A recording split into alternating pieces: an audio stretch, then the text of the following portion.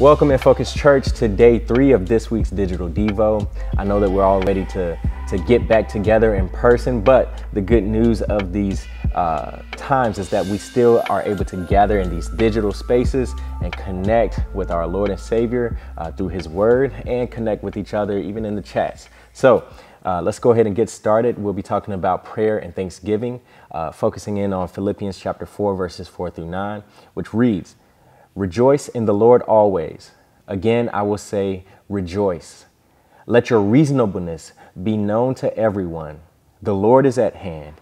Do not be anxious about anything, but in everything, by prayer and supplication, with thanksgiving, let your requests be made known to God. And the peace of God, which surpasses all understanding, will guard your hearts and your minds in Christ Jesus. Finally, brothers, whatever is true, whatever is honorable, whatever is just, whatever is pure, whatever is lovely, whatever is commendable, if there is any excellence, if there is anything worthy of praise, think about these things. What you have learned and received and heard and seen in me, practice these things, and the God of peace will be with you." This scripture is very common. It's something that we see inscribed on Bibles, inscribed on devotionals or journals and agendas. We see it a lot as a generic encouragement for us to lift our prayers to God and with the hope of the promise that His peace will invade us and surpass our knowledge and understanding. And that's a great thing to hope for. But I think if we actually break down what the scripture is truly saying in the original context, then it'll encourage us even further because we'll know how to rightly apply it.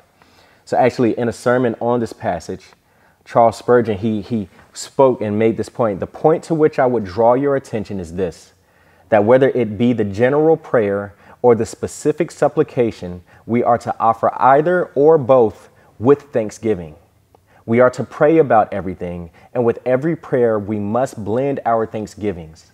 Hence, it follows that we ought always to be in a thankful condition of heart, since we are to pray without ceasing and are not to pray without thanksgiving. It is clear that we ought to be always ready to give thanks unto the Lord. We must say with the psalmist, "Thus will I bless thee while I live. I will lift up my hands in thy name." The constant tenor and spirit of our lives should be adoring gratitude, love, reverence, and thanksgiving to the Most High. Basically, in the Old English language, what Charles Spurgeon is saying is that our prayers, regardless of whether we're saying a generic prayer, whether we're saying the Lord's Prayer or some other prayer that we've seen or that has been written out for us, or if we're praying with honest or earnest crying out to the Lord saying, "God, I need you right here, right now." Both of those prayers need to involve and be surrounded by thanksgiving to the Lord for what He has done and for who He is. Our devotional specifically says we cannot pray to God without remembering the faithfulness and goodness that He has shown. You see, if we consider the prayers that we have looked at over the past few weeks in this sermon series, we'll remember even the Lord's Prayer, that it starts off, "Our Father in heaven." We're declaring the character and the goodness and the sovereignty of God. "Hallowed be your name." We're saying, God, you are worthy of the praise. You are worthy of our adoration. You are worthy of all the glory because of who you are. And as we align our hearts with God by declaring the truth of who He is, it sets our heart's perspective on our situations that we're praying about or the people that we're praying for. It reminds us that God is sovereign over it all. And that is where the door opens within our heart that allows God's peace to invade us. Because we're reminded that the big God, who's bigger than we thought He was, as we like to sing, we're reminding ourselves that He is bigger than our troubles. He's bigger than our worries. He's bigger than our cares. And therefore, I'm able to surrender that to God with the trust and the confidence that He is the one who can do something about these things.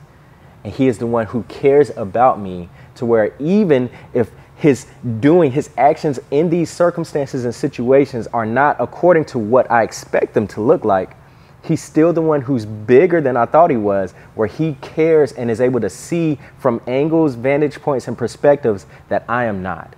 Therefore, he will meet my needs. He will provide for me. He will comfort. He will heal. But if it doesn't look in the same exact way that I want or expect it to, I can trust that he's good. Paul's exhortation to the Philippians is to give thanks to God in the midst of their anxiety about their present situation. Our devotional continues. Paul presents 3 synonyms for prayer in a row: prayer, supplication, and request. And you can read on that our devotional describes each of those, and they're different in little tweaks and manners, but all of them present a way that we are able to communicate with God in transparency and in vulnerability that says, God, here I am. I'm coming to you, Father, as the supplier of my need, as my refuge, as my protector, as my way maker. I'm coming to you and surrendering all that I have to you. In all of these, Paul is encouraging his audience to be specific in their prayer to God, not mouthing vague generalities or going through the motions, but giving voice to the specific desires of our heart. So it doesn't mean that we should not pray the Lord's Prayer. It doesn't mean that we should not pray any scripted prayer. But it does mean that as we grow in our spiritual maturity, that we need to get to a point where we're not just saying the same old, now I lay me down to sleep, I pray the Lord my soul to keep. If I should die before I wake, I pray the Lord my soul to take, not cake. I like cake. That's why I said that. We should grow to a place where we are bearing our hearts to God. Again, not that anything is wrong with praying scripted prayers or prayers that we learned in our childhood or prayers that are in Scripture. But part of us knowing God and God knowing us is our ability to be bare before God and say, God, here I am. I know where I am. Just like God asked Adam in the garden in Genesis, Adam, where are you? It was a question not asking, hey, I can't find you, Adam. But God saying, Adam, do you know where you are in your sin, in your relationship with me? And it's us in response saying, God, I know where I am. I know where my needs exist. And I know where I cannot provide for them, but only you can. That word in verse 7, and the peace of God, which surpasses all understanding, will guard your hearts and your minds in Christ Jesus. That's the part of this scripture that we always like to quote and lean on and say, oh yeah, I want God's peace. I want God's peace. But we have to recognize the conjunction junction, what's your function, that's specifically right there at the beginning of that sentence. And the Greek translation of that word is kai. Shout out to the Yadins. It's kai, which basically is saying that there's a continuance between the previous sentence and the next. They are connected, saying that the peace of God, which surpasses all understanding, it comes after we do what is stated between verses 4 and verse 6. After we present our prayers to God and after we are seeking to not be anxious by surrendering to God in our prayer and in our supplication with thanksgiving, that is the context with which we will experience God's peace. And so I hope that we will take away from this the importance and the emphasis on our prayer life, that we will see that God's peace in some ways is dependent upon how we are pursuing God and surrendering to God our prayers and our petitions. So I hope that these points of reflection will challenge us to be diligent in that and considering how can prayer often be a way of complaining to God about all the bad things that might be happening.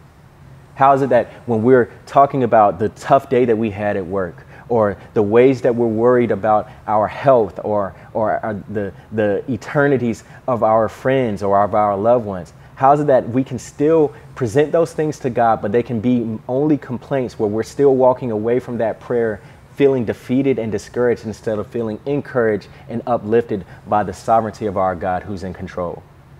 And the second question, what can you thank God for as you pray based on who he is and what he has done? What faithfulness of God can you attest to as you begin and end your prayers, bookends, declaring the faithfulness of God, the character of God, how holy and sovereign he is? How can you pray in a way that will encourage your hearts because you're remembering the truth of who God is?